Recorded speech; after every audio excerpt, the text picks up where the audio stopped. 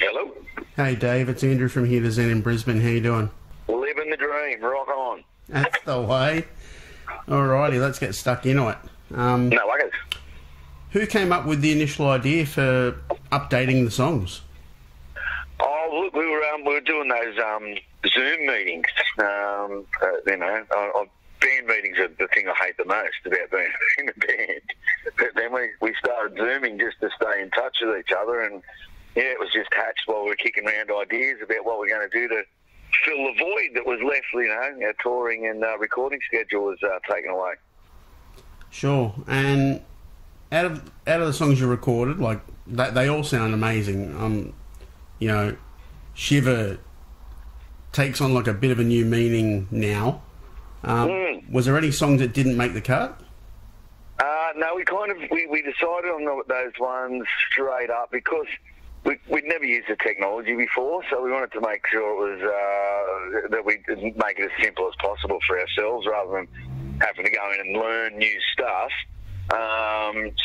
We just picked those 5 songs.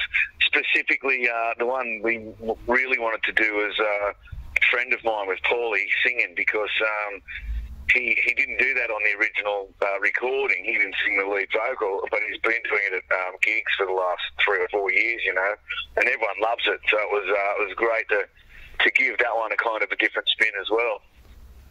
Sure, and you've got a new guy behind the kit as well. He's sort of a man of many bands himself. So how's that transition been? Yeah, Cam's unreal. He's a consummate professional, as you say. He's been in Rogue Traders, and I think we met him. The first time we met him was a band called Maida. I don't know if you remember those guys, early 2000s. So we met him when he was playing with those guys, and bumped into him over the years and stuff. And it was great when he said he could step into the breach. He's a fantastic drummer and a great bloke as well. So does that mean the band might start looking at some new material soon? Yes, definitely. Well, once we realised that we could get a recording or a bunch of recordings that sounded like we were in a studio together, that was the amazing job that Steve James, our producer, did. We've recorded an extra song, which is a brand new song. It's the first new Jet song we've recorded in about, I guess, 3 years, maybe 4 years. So that's very exciting. We're all really stoked with that and pumped with the way it came out. So it just kind of, now we know, I hope this shit finishes sooner rather than later. But at least we know we can actually come up with new music and record it in that fashion. So it's worked out unreal for us, really. And like new music's important. Like of course with the big AC/DC announcement yesterday. Do you hope that people being sort of forced away from the live arena and to revisit actual music again might see people investing in more physical product and actually investing more in bands again? Yeah, look, I mean, I think as far as bands realising that you can come up with all kinds of excuses why you're not recording and stuff like that, whether that be touring or whatever. But I think the old make hay while the sun shines ethos is going to come into play. I think it's going to be a great time over the next 2-3 years for the Australian live scene, because I don't think even when they relax, when they relax the kind of the laws, the quarantine laws, and that, I can't see big American bands saying, "Let's go around the other side of the world and do a tour and hope that another virus doesn't hit and we don't get stuck in Australia for the rest of our lives." I think bands will become a little bit gun shy. So. In the make hay while the sun shines thing, I think Australian bands really got to get out there, and I think venues, the ones that survive, are going to realise that they really need to get behind local acts and help them out. So, is there any up and coming local acts that have really caught your ear? None for a while actually. I did hear a song the other day that sounded mighty. It was on Triple M. It was called House of Hands or. Oh, yeah? Hands of a House, something. And I heard that song and I thought that sounded pretty good. And that, is it the DMAs? I mean, they're already kind of kicking goals all over the joint anyway. But, no, because I haven't been out on tour, we haven't kind of had any support acts or anything like that with us. So it's hard to keep abreast of the new up-and-comers. Okay, and, like, you think about what's going to come back, and for me, I think we're going to see things like the Aussie festivals coming back. Mm. So yeah. You've been mainstays on things like Red Hot Summer Tour, which I've been lucky to see you on a couple of times. How would you describe Red Hot Summer Tour and things like that to people that have never been? Oh, that's just fantastic. I mean, basically, it's all the bands that anywhere from the 70s to the 90s. The one we were just on before this all went to crap was the Living End, Hunters and Collectors, James Rain, the Angels, Baby Animals, Boom Crash Opera was just unreal. So, I mean, and everyone's just out there to play their best songs, and even though, we're all been around a while, everyone still wants to be the best band on the day, so it's just a great atmosphere. I absolutely love them. Dwayne McDonald, who came up with that, with the whole process, is a genius. They're great to be involved in. And backstage, it's kind of like the school playground, isn't it, for you guys? Indeed. I mean, it's great fun, and the fact that we were doing, like 2 a week, meant it really felt like we were on a real tour, So, back in the days, obviously, you'd be doing 5 and 6 nights a week, but no, it was just fantastic to hang out with everyone, and they're missing everyone greatly over the last 6 months, because even when we're not on those tours, you bump into people in airport lounges and, service stations and stuff like that. So, yeah, it's been, I think it's been pretty hard on all the musos and the crews out there. Got any bucket list bands that Dwayne hasn't popped on one of those tours yet? Well, I'd love Chisel. Yeah. I'd love him to. I'd love to get Chisel. I've done plenty of runs with Barnby and Mossy, but I've never ever played with Chisel. So that'd have to be top of the bucket list. Okay, and talking of touring, you've been on some pretty massive tours. From, well, I'm remembering early 2000s, a couple of big arena tours. What's been that one band that you go, wow, they actually didn't treat us like shit?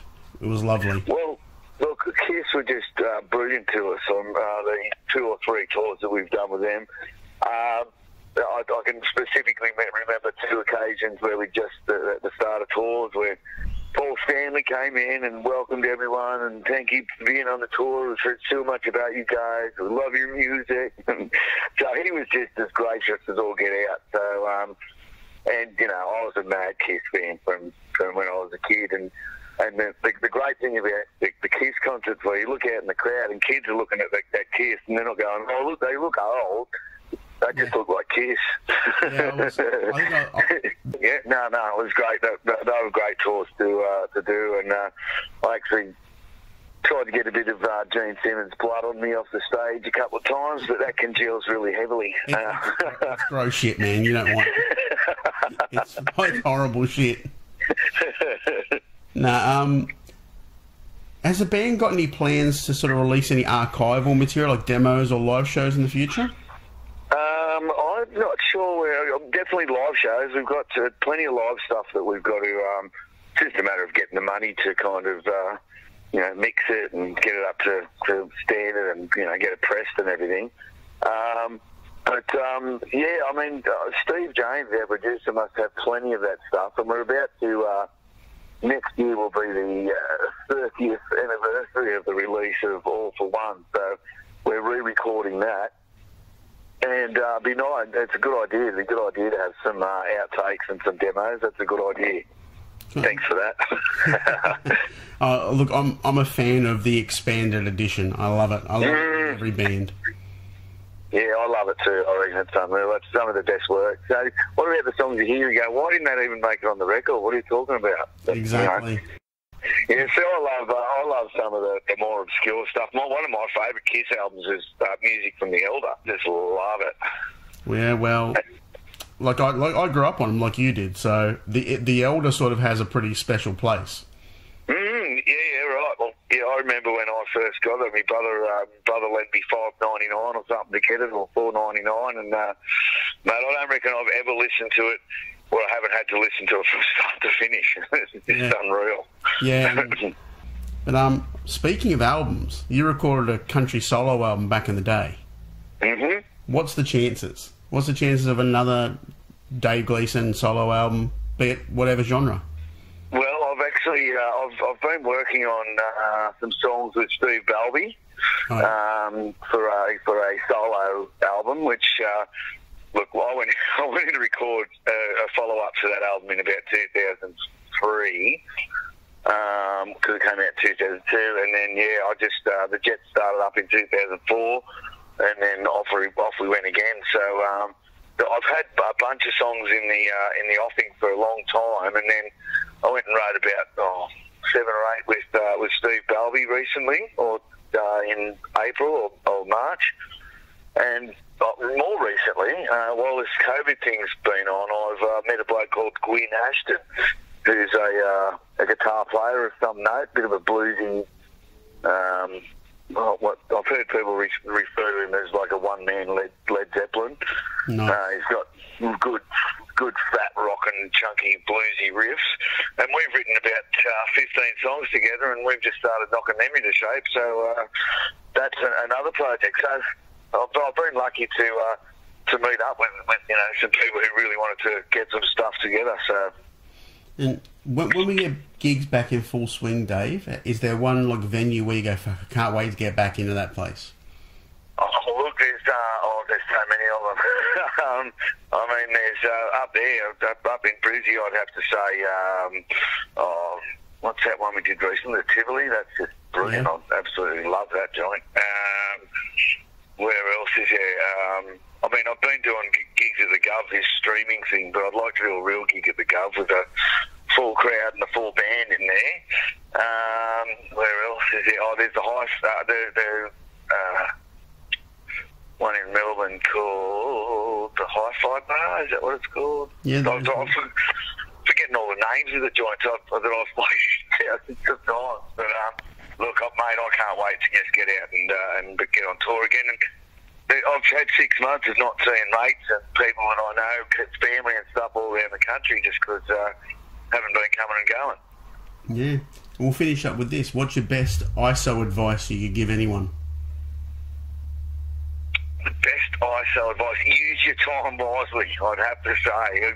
I think if anyone gets to the end of this when they've been, especially like musos and that, if you get there and think, I should have written some more songs, well, I've got yourself to blame for that.